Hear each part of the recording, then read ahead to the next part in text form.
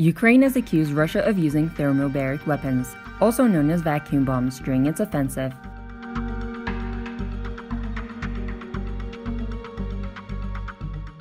Vacuum bombs suck oxygen in from air to produce a high-temperature explosion that can vaporize human bodies.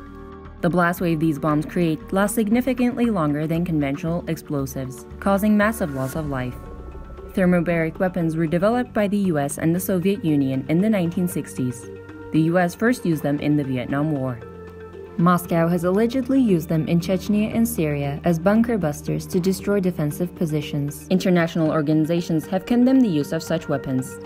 The Geneva Convention prohibits use of incendiary weapons against civilians, and experts argue vacuum bombs could be classified as such.